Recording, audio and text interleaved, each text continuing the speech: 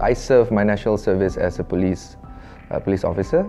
I was posted as an MPCO in the beginning, and you get to engage with the public, and then you get to learn this new skill set that I can actually use in my line of work right now. What the public does not know is that there are so many things that a police officer have to deal with, from cases of noise pollution, from cases of domestic quarrels within family, to catching snakes. I kid you not, like big snakes. Those are the things that we have to deal with to keep the public safe.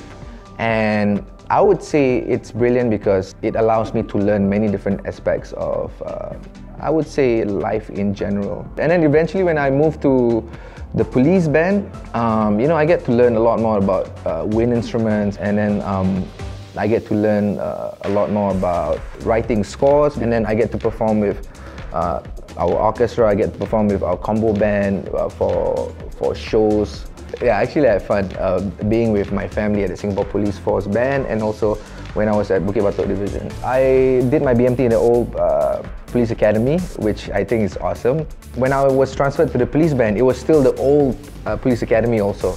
Yeah, so that was so dope because the place was so rustic, and where the police band, their barrack is at the top of the hill. It's an old building. So if you go, this is the parade square, and this is the parade square, and then there's the top of the road leading up top, and it's this road that leads up to the top. It's right there. So I loved going there because it felt like a kampong.